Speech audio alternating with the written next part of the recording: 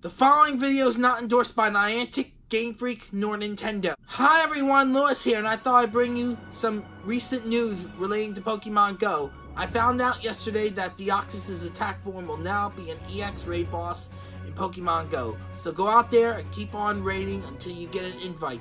Also, we are getting the Lake Trio as raid bosses. They will be replacing Cresselia as a level 5 raid boss in gyms. In other Pokemon news, today at 4 PM the holiday event starts, so hold off on spinning Pokestops until then.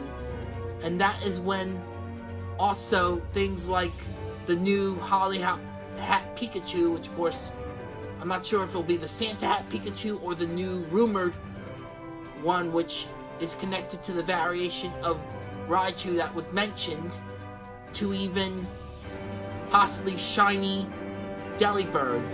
One more thing.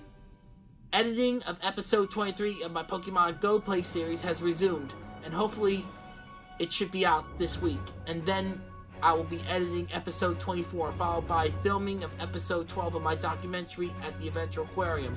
Tomorrow I will release the next news video talking about the holiday event, and then do filming for that, which will be episode 25. If you like this video, please hit the like button. Be sure to subscribe to my channel and hit the bell for alerts when I upload new content to the channel, especially those with disabilities similar to mine.